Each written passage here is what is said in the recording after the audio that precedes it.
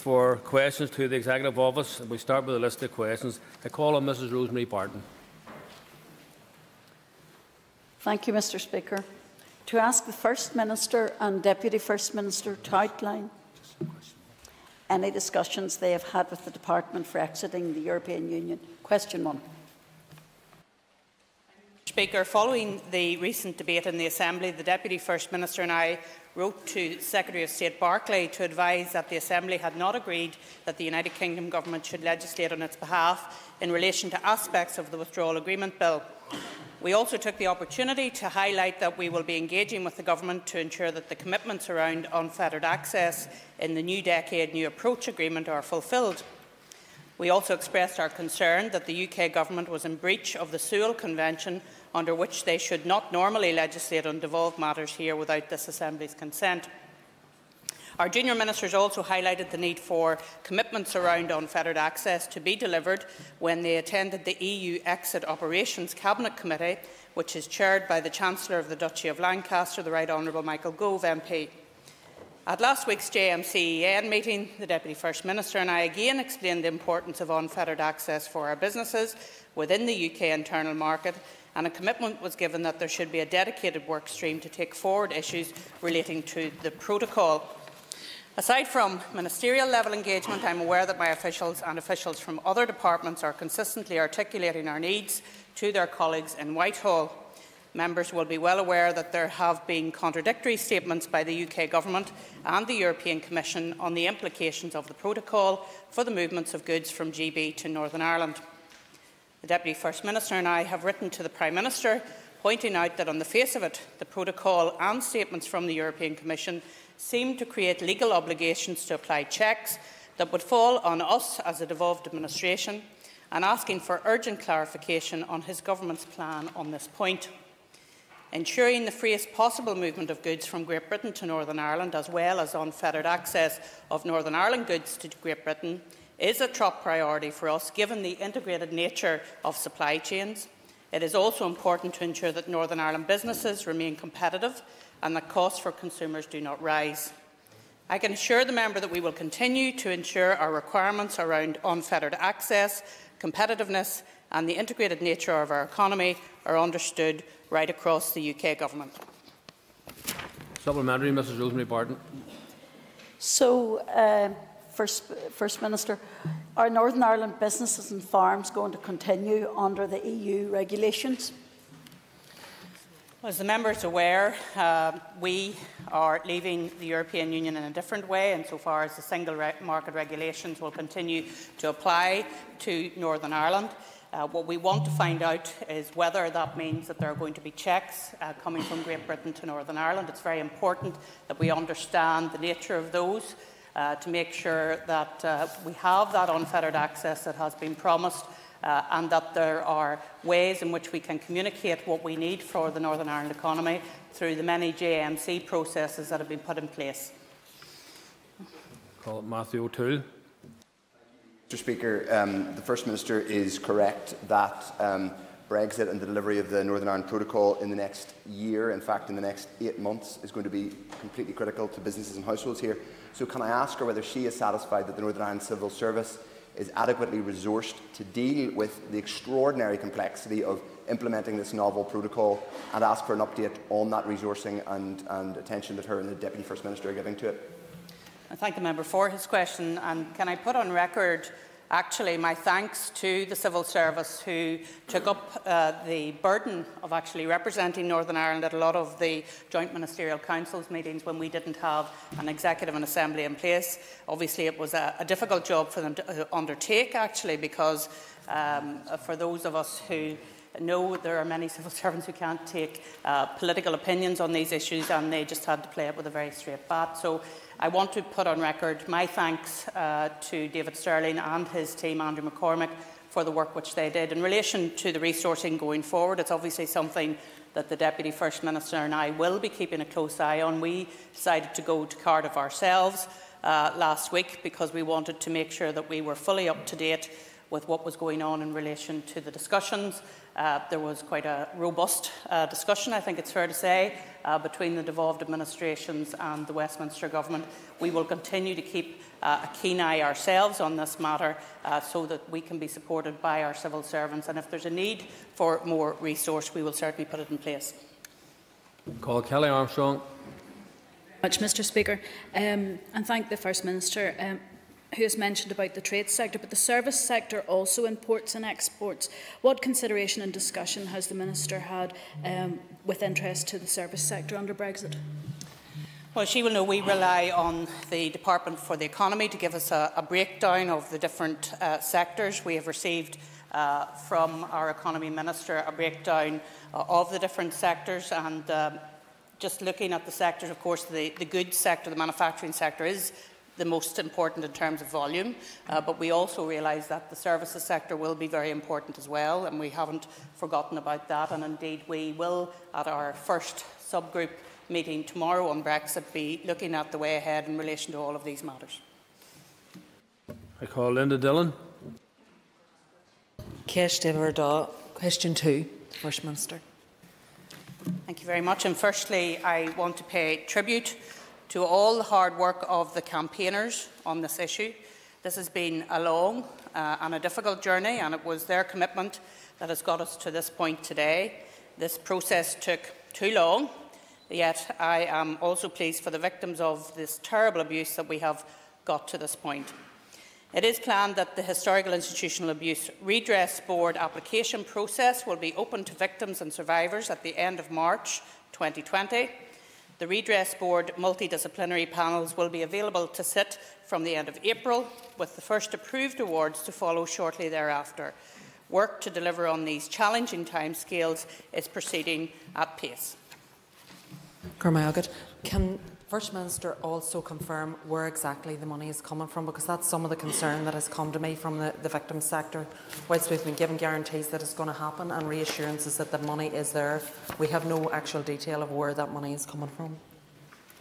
Well, can I say to the member, I want to reassure those victims that the money will have to be found because we have given a commitment that we will follow through on this report and the many recommendations that were put in place, and we intend to do that. We will engage not only with the Westminster Government but also with the many institutions that have been involved throughout the years on this issue. I think it's incumbent upon those institutions to step forward as well, not only in a moral way but indeed in terms of the financial redress as well, and that's something we will be continuing to take up. Call Colin McGrath. Mr. Speaker, could the First Minister give an update on the appointment of the Commissioner for Survivors of Childhood Institutional Abuse? Yes, indeed, and we are in the process of doing that, and if he bears with me, I will just get him the details of that.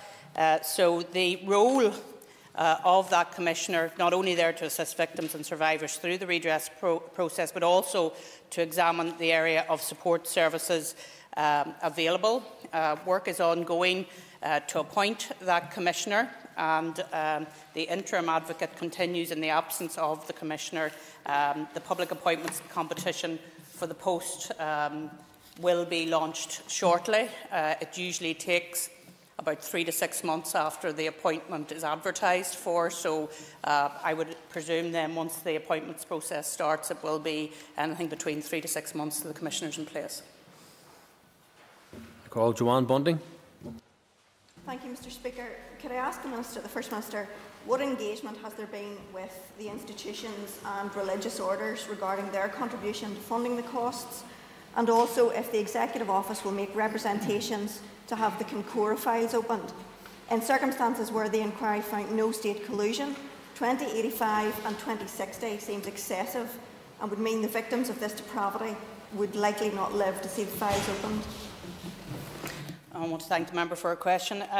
In terms of the first part of her question, we personally, the First and Deputy First Ministers, want to engage directly with the institutions. The head of the civil service wrote to 6 of the institutions on the 25th of November about how we may share costs and also to make records available from those institutions, but both the Deputy First Minister and I believe that it would send a strong message if we both engaged with the institutions as well, and we intend to do that.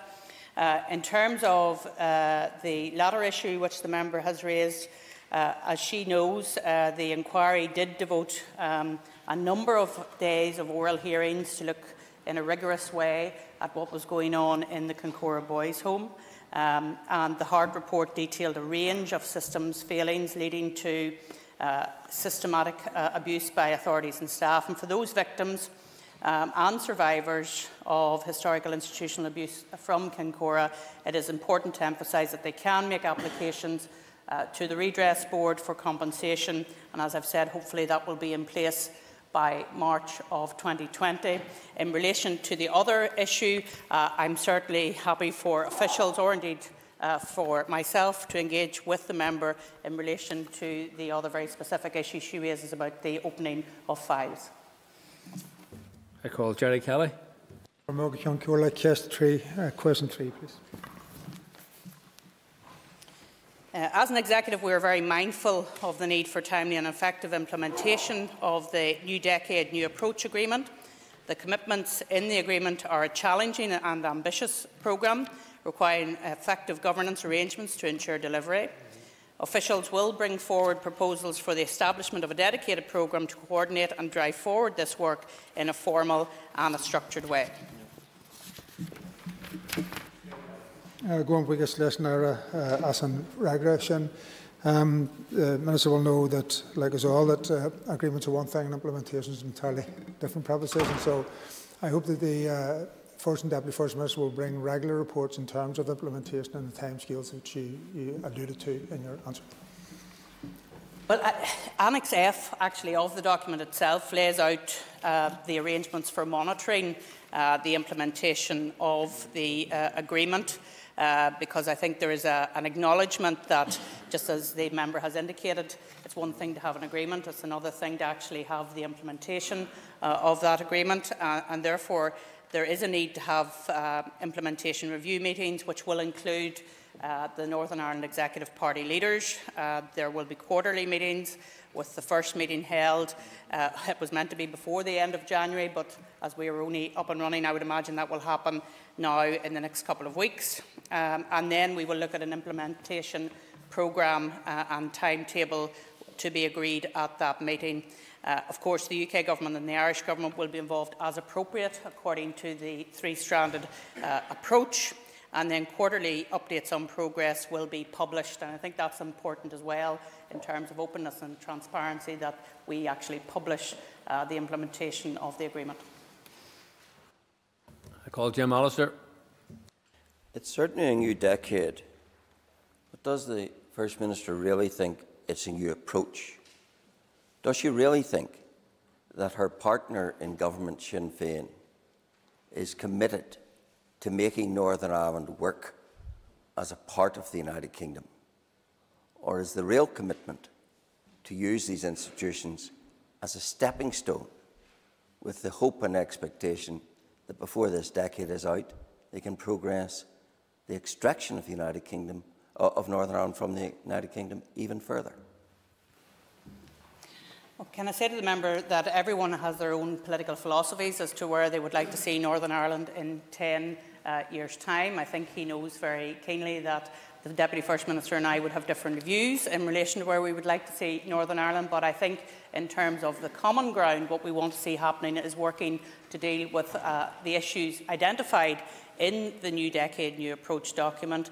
He will know that that concentrates on health, it looks at education, the fact that we need more and better jobs, we need to look at our infrastructure. It is important that we focus on what unites the people of Northern Ireland, and what unites the people of Northern Ireland is that they want to see a functioning executive and one which delivers for all of its people. I call Doug Beattie. Thank you, Mr. Speaker. Given the Minister's freshly articulated concerns about legacy proposals within the Stormont House Agreement, can I ask the Minister if she was as surprised as the Ulster Unionist Party when it was contained within this deal? Can I say to the member, I always find it helpful when we're talking about documents that we go back to the original document, and I have before me the Stormont House Agreement, and in that agreement at paragraph 30 it says that the body will take forward outstanding cases from the HET process and the legacy work of the Police Ombudsman for Northern Ireland. Part of the difficulty at the moment is that the HIU has lost the confidence of victims and survivors. That concerns me greatly. And so, in my capacity as DUP leader, I wrote to the Secretary of State about that matter last week. It is important, when you look at the New Decade New Approach document, it talks about the fact that there needs to be an intensive process of engagement. I think we do need an intensive process of engagement because it is important that we deal with legacy. We cannot allow it to continue to be an open wound in Northern Ireland. Legacy needs to be dealt with, and it needs to be dealt with in a way that everyone feels a part of it and that everybody has a stake in the process. I call Kiva Archibald. Margaret Cancolio Kester. Question 4, please. With your permission, Mr. Speaker, I will answer questions 4, 12 and 13 together. All members will appreciate that ensuring Northern Ireland's interests are properly represented as we move forward through the next stage of Brexit negotiations is of paramount importance to us. The Executive Subcommittee on Brexit issues will be a key structure in the coordination and development of our response. The Deputy First Minister and I have tabled proposals on the subcommittee to Executive colleagues, and I am pleased to advise the House that the Executive agreed to the establishment of the subcommittee and approved its terms of reference. A copy of the terms of reference will be placed in the library. But in summary, the committee will support the Executive by providing a forum for collective discussion and consideration of the implications of EU exit on Northern Ireland in relation to influencing negotiations. It will also agree Northern Ireland policy positions on devolved responsibilities for consideration and decision-making by the UK Government and Joint Committee, as well as developing proposals to maximise our influence in any opportunities arising from the withdrawal agreement, including the Northern Ireland Protocol. It would also commission an assessment of the impact on the institutions and on relationships north-south and east-west. The subcommittee will be chaired by the Deputy First Minister and myself, and the other core members are the Minister for the Economy, the Minister of Finance, the Minister for Agriculture, Environment and Rural Affairs, the Minister for Infrastructure, the Minister of Justice and the Minister of Health. These are the ministers of the department most greatly impacted by Brexit, and this membership satisfies the commitment in the New Decade New Approach Agreement that all parties on the Executive should have representation. Other ministers can be invited to attend should items of particular interest to their portfolio be discussed. It is intended that the first meeting of the subcommittee will be held tomorrow, and I am confident that the wide-ranging membership of this subcommittee will allow us to consider Brexit in a holistic way. Supplementary, Kiva Archibald.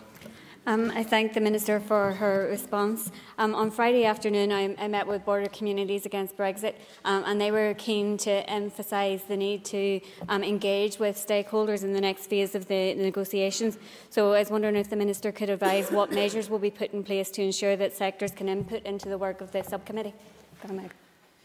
Well, as we're only having our first meeting proper tomorrow, Mr. Speaker, I would imagine this is one of the issues that will come up, how we engage with other stakeholders, experts, people who want to send us information in relation to how they see matters developing, as well as, of course, looking at our own agenda for how we move forward. So I'm sure that that will be something that we will consider at the subcommittee. Sinead McLaughlin. Thank you, Speaker. Can the First Minister and Deputy First Minister you've talked about engaging with other sectors, etc. throughout this process. Is there going to be a formal structure where you are actually getting advice from academics and from businesses in order to plot the way forward in the coming months? Thank you, Member, for her question. I have no doubt that the voice of businesses will be heard, as it has been heard right throughout this process. I want to pay tribute indeed to the way in which those involved in businesses, retail sector, CBI, IOD, FSB, Chamber of Commerce, all of those different business organisations who have raised their voice in relation to the many issues that have been raised as a result of our leaving of the European Union. I have no doubt that we will continue to engage with them. As I say, we have to have our first meeting tomorrow, and we will then set out an agenda as to how we intend to engage with all of those people. Steve Aiken.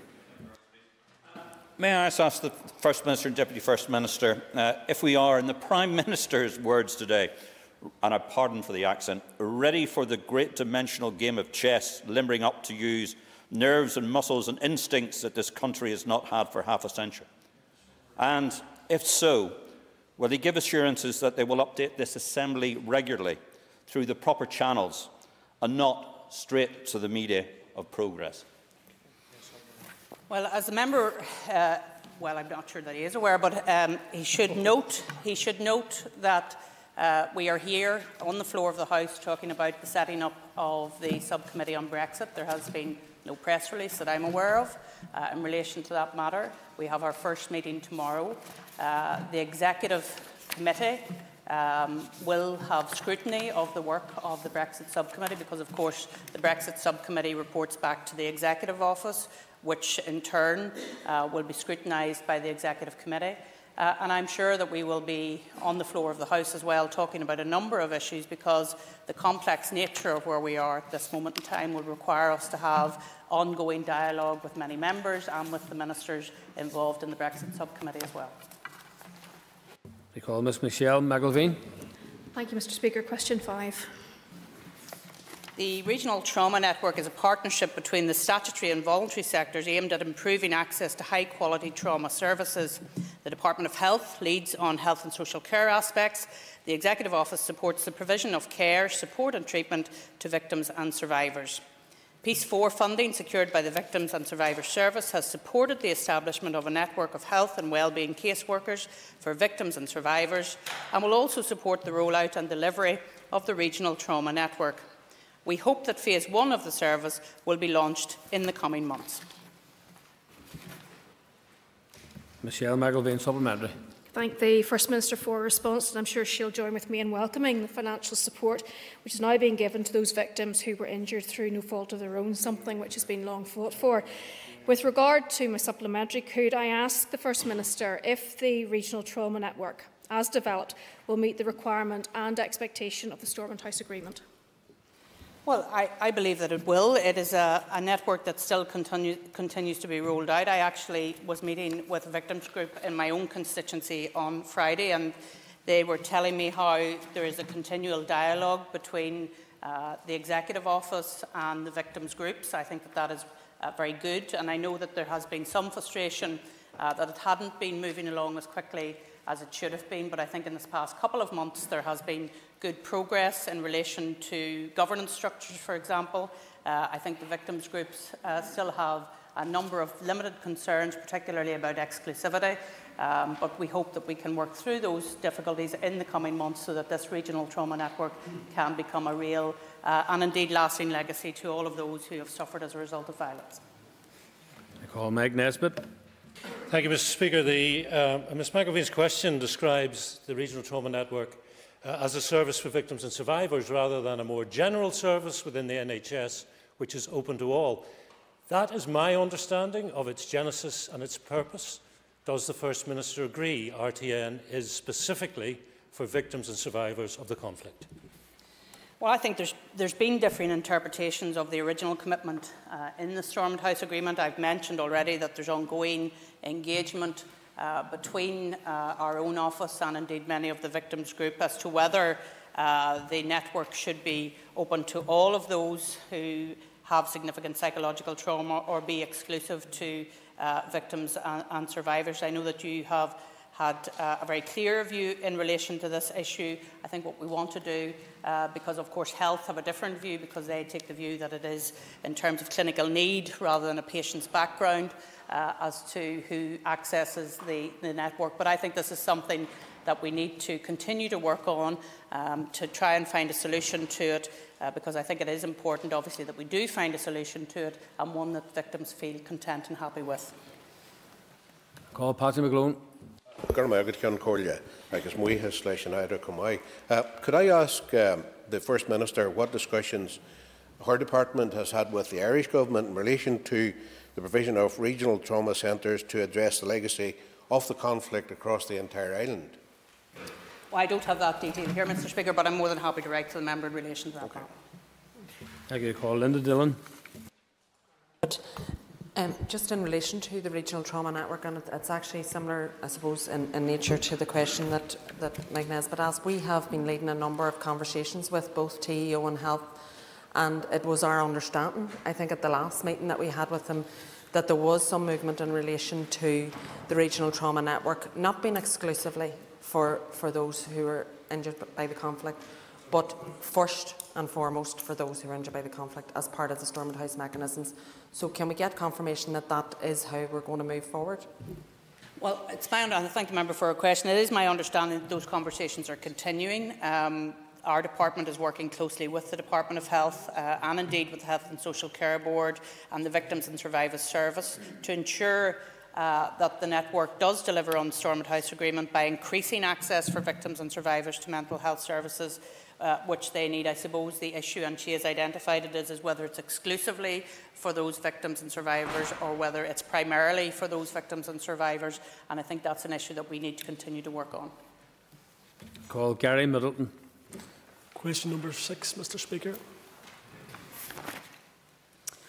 I'm very aware of the member's keen interest in this subject, and I'm pleased to inform him that the Executive this morning agreed to establish what will be known as the Executive Working Group on Mental Wellbeing, Resilience and Suicide Prevention. This takes forward to the next stage the commitment made by the Executive Committee at its meeting on the 22nd of January. The Deputy First Minister and I will attend meetings of the working group. I hope that we will be able to contribute valuable knowledge from our department's experience of supporting a wide range of programmes which strengthen provision and capacity in this critical area, and the Minister of Health will be convening an early first meeting of the working group. Gary Middleton for supplementary. Thank you, Mr. Speaker, and can I thank the First and Deputy First Minister for their commitment in this area. Will the First Minister give a commitment that the many mental health experts that we have here in Northern Ireland, that their views will be taken into account in the working group and its progress as it goes forward?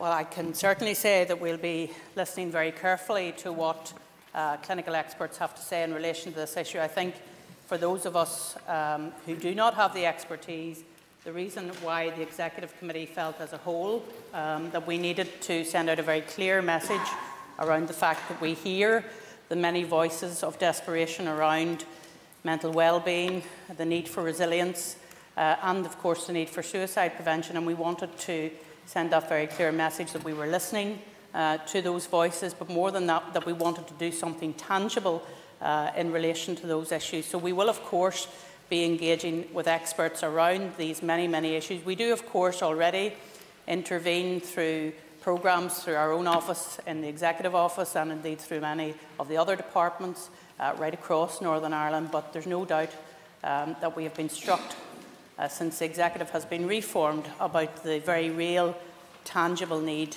to do more in relation to this very important issue. Sinead Bradley. Thank you, Mr. Speaker. I would like to welcome the announcement of the Executive Working Group, but could I also ask the Minister what consideration she, along with the Deputy First Minister, has given to the appointment of a junior Minister for Mental Health and Wellbeing? I thank the member for her question, and it is something that the Deputy First Minister and I have discussed. However, we do believe that we should all be champions in relation to this issue.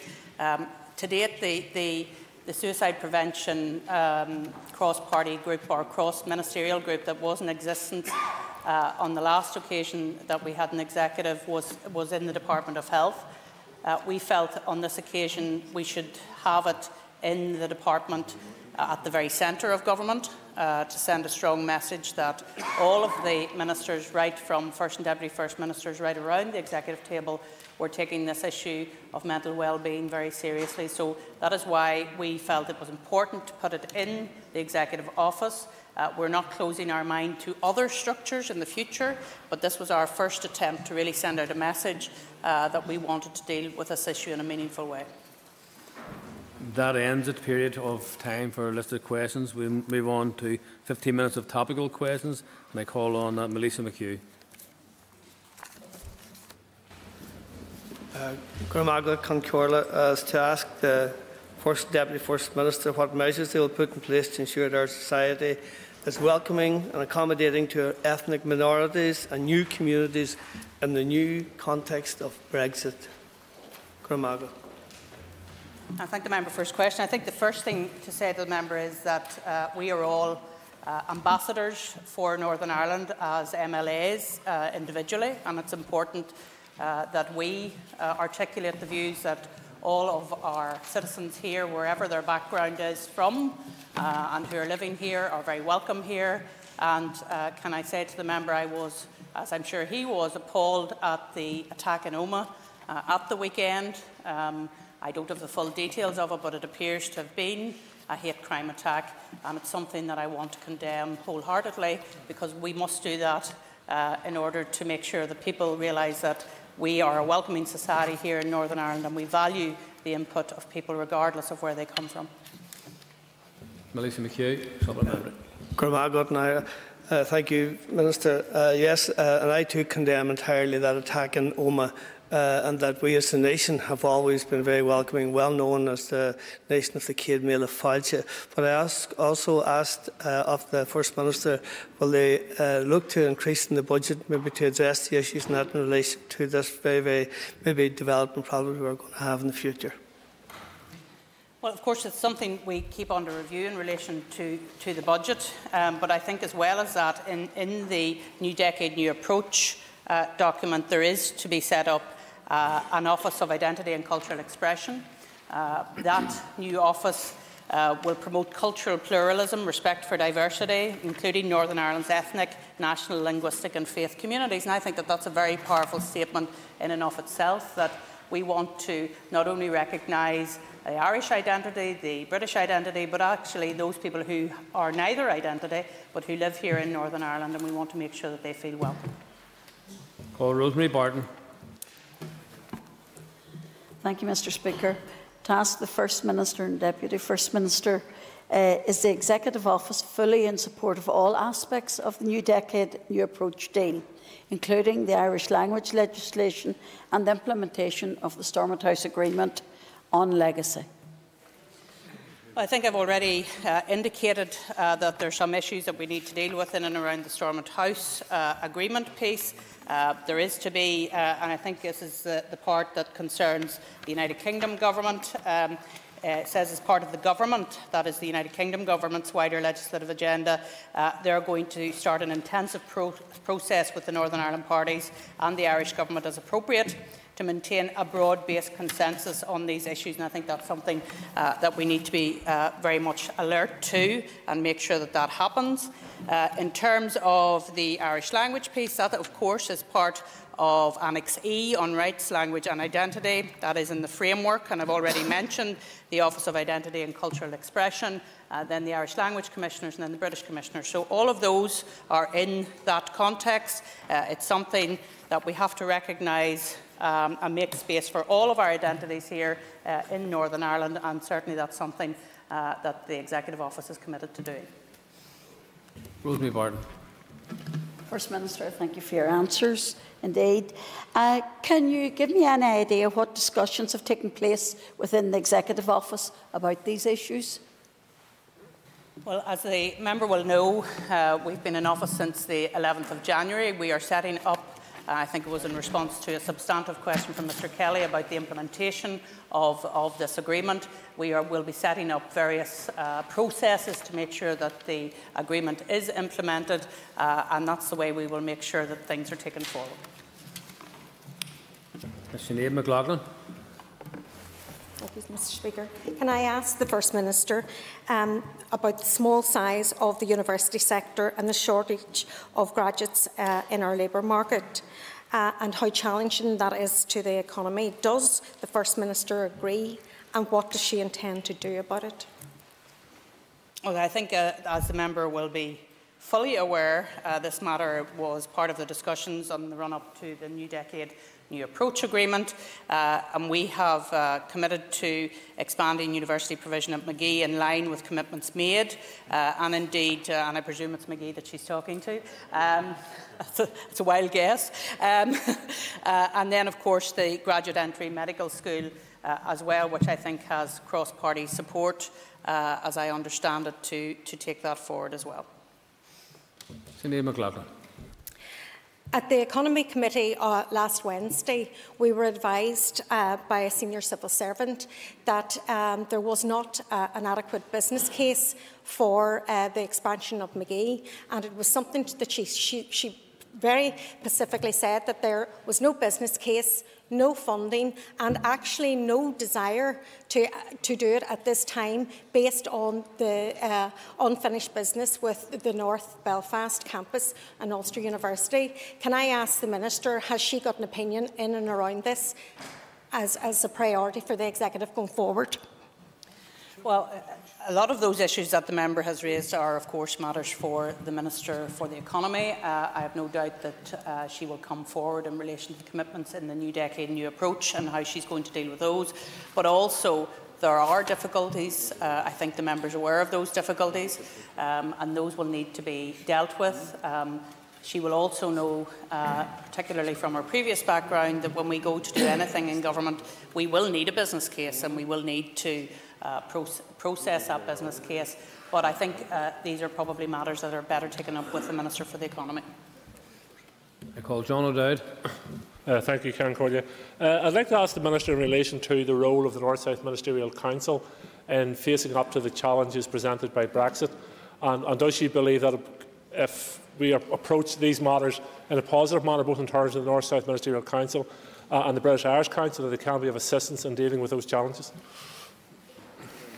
I suppose the short answer is yes, both North-South and East-West. I mean, the new Brexit subcommittee will commission some work on the institutions here in Northern Ireland, but also what's happening North-South and East-West. I think it's important that we have a very clear view in relation to what is happening there. And indeed, he may remember in the last executive at the North-South Ministerial Council, we did have a good discussion in relation to Brexit and moving forward.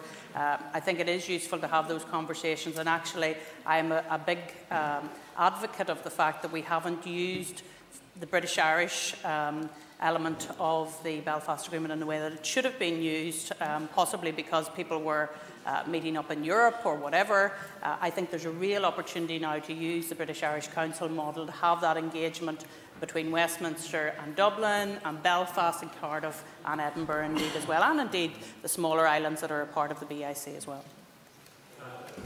Thank you, Karen Cordia. And I have no difficulty in terms of that response. East-West, North-South relationships on these islands are vital across a range of issues, but particularly in relation to Brexit, I think it's important that we use our influence wherever we can find it. So wherever that's North-South, East-West, I have no difficulty with.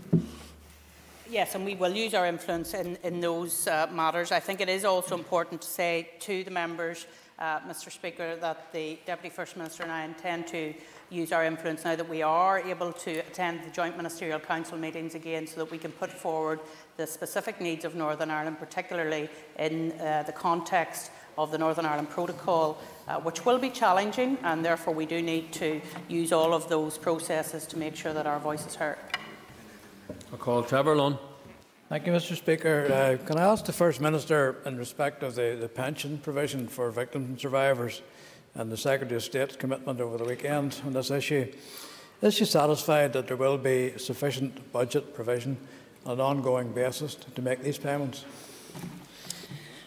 Well, I do welcome the fact that these regulations have been led on Friday by the Northern Ireland Office. As he knows, the regulations provide that a board is established to oversee the scheme, and that our own officials are working with other departments across government to progress the implementation of the scheme by May of 2020. It is, I have to say, whatever about the money, which I'm going to come to, the deadline actually is very challenging to have all of the architecture in place as well. In terms of the money, we don't get any extra finances from Westminster to deal with this issue. That's why it is something that we intend to continue to raise with the Government at Westminster, because at present this money will come from the block grant, is my understanding, Mr. Speaker.